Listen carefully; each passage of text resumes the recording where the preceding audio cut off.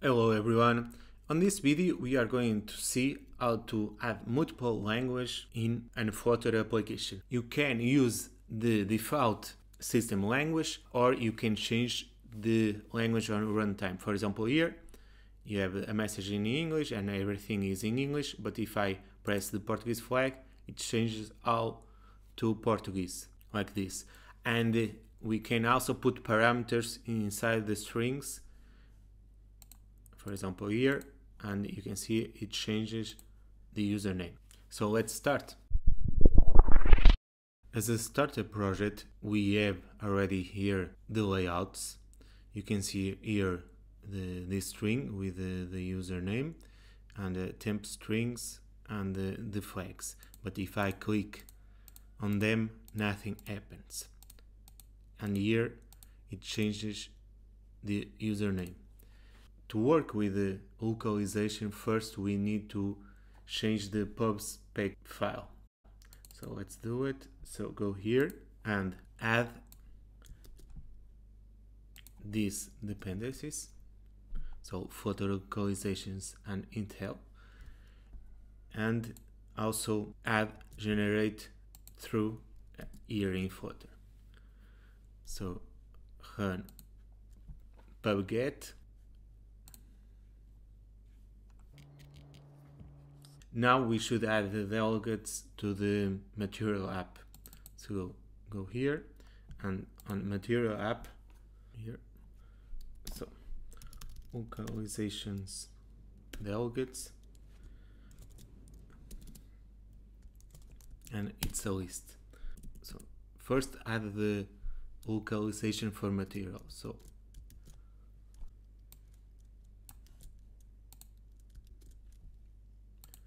then for Cupertino, and add the delegate to check which direction should the text be, so from left to right or from right to left. So that this one is for that. So we need to add the import here, and you can see here we can put this as constant. Now we should say which are the supported locales. So and it's a list as well. So locale, and it's going to be English and Portuguese, and it can be constant as well. Now to configure the localization we need to add an YAML file here. So new, here you need to call like this. So l10n.yaml.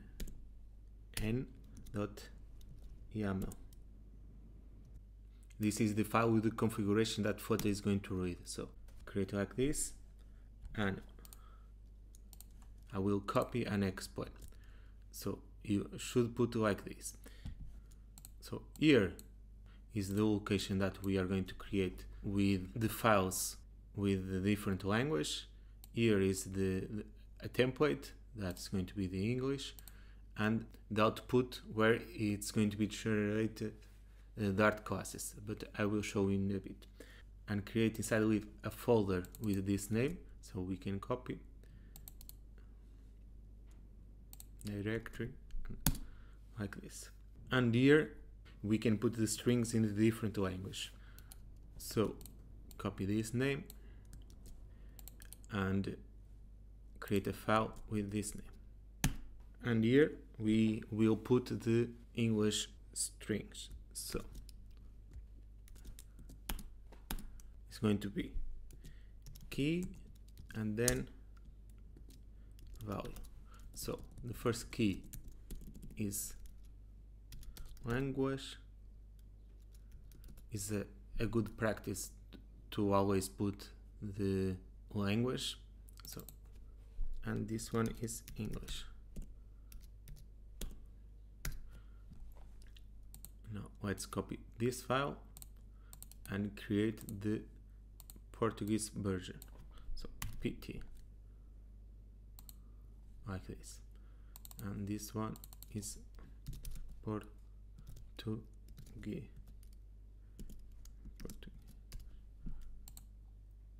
Okay. Now, if we run the app, we are going to generate the files. So, because we put as generate true. So let's run the app, and you can see here inside Dart Tools, FlutterGen, and you have the English and the Portuguese. So because we already have this, we can change this, so we don't need to put manually, only at the start. Now we can put automatically, so import the files, and as localizations delegates, put app localization delegates, and as support delegates, put app localization support delegates.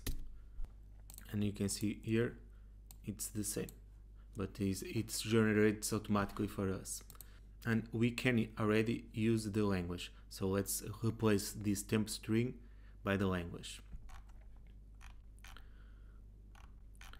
Go here to access the string app localizations dot of context,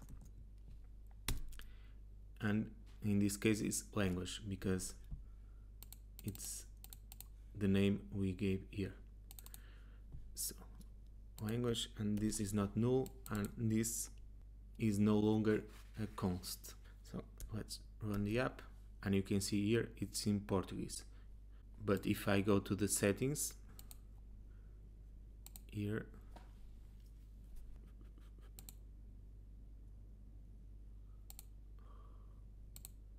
and change from Portuguese to English,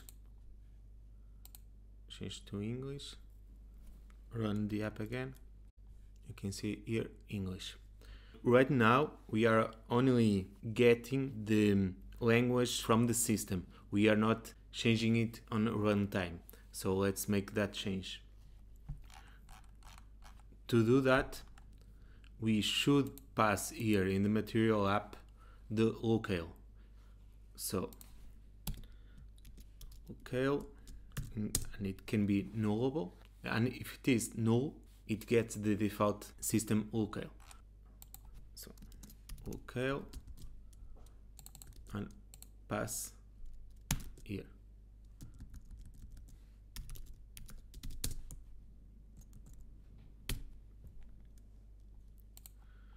And this change to a stateful widget, and create here the method to change the locale.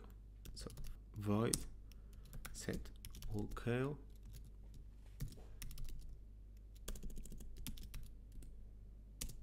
it's a new locale, and set state.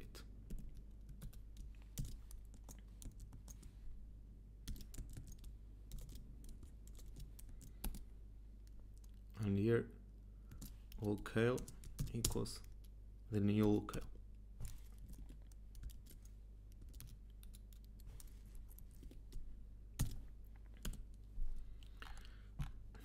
And let's pass this method to my home page widget, because we want to change here. So on my home page, receive the function. So it's function and gets the locale,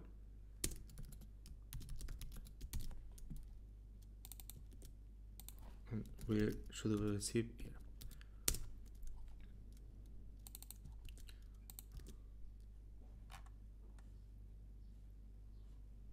And this can't be const. And here, to change the locale, you need to call that method with the new locale.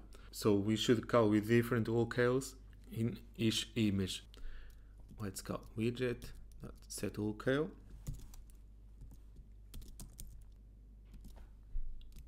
and locale dot from subtags language code, and in this case, because it's English, so an, and this can be constant, and we can copy and add here, change this to Portuguese. Let's try.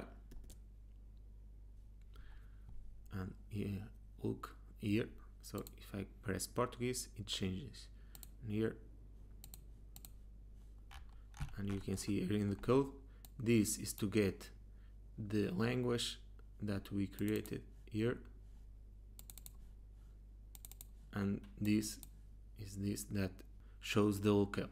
Now let's add the other strings and get a variable inside a string, because right now we are passing the variable here, and this is not a good approach when you have a different language, because sometimes that variable, for example the name, can be in one language at the end of the phrase, in another language at the beginning. So in these situations we shouldn't use the strings like this, but put it inside these files and receive there the variable. So let's do that now. So go here and create a new value. So welcome message, and in this case it's going to be hello, and then like this receive a variable. So put the name you want to give to the variable, in this case name, and add some placeholders. So here add the same key but with this,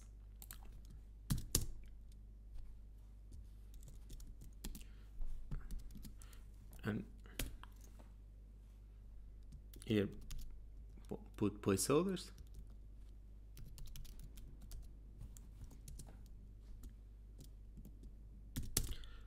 and in this case we only have the name.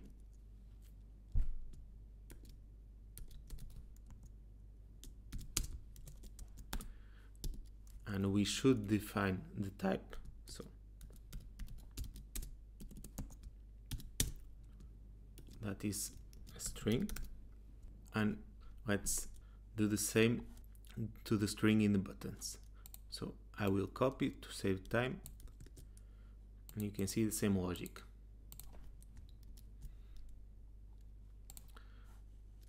I already have here the translations, so I will copy, and the same thing in Portuguese.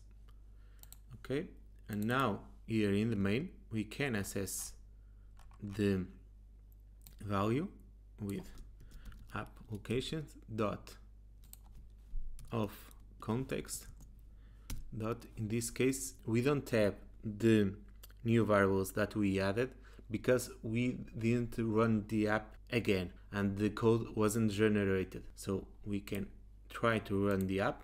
It's going to give an error, so put here something like this and stop the app and run again. Some error.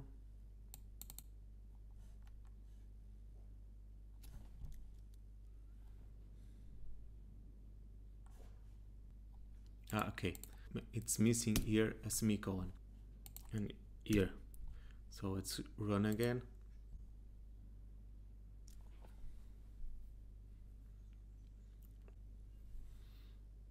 And now the code were generated for the new string, so we have here, and it's like a simple method. You can see that takes the parameter we added.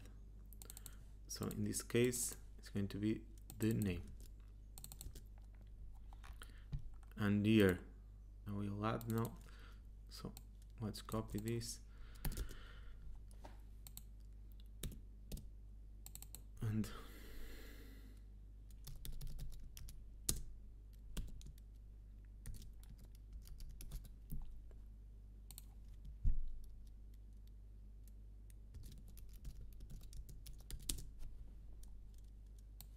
and in Portuguese.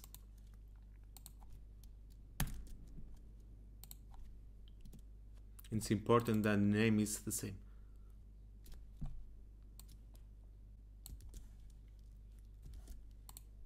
So like this.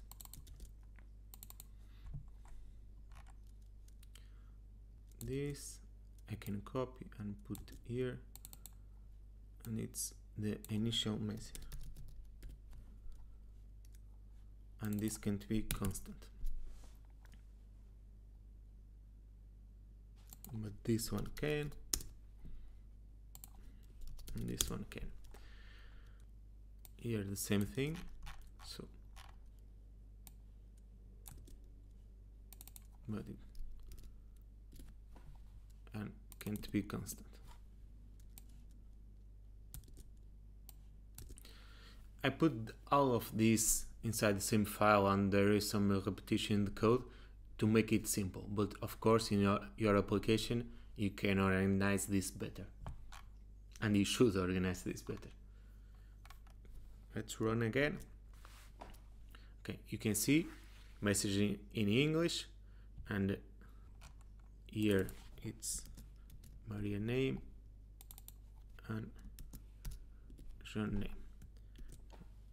So you can see here message in English and change to Maria, it's already Maria. Change to John, it's in John. And you can change to Portuguese and back to English in runtime. So let's make a resume of the steps I recommend you to follow to implement multiple languages in your application.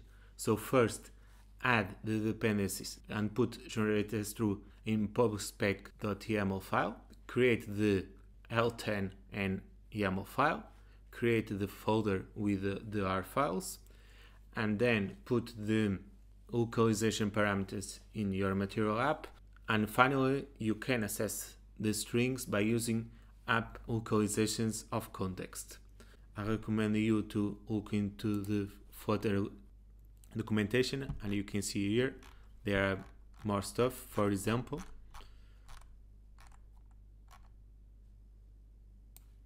the same language but in different countries. You can see here English from the United States, and you can have English from the United States and English from the UK. So that's all, guys. Thanks for watching, and if you like the content, don't forget to subscribe, press the like button, and see you in the next video.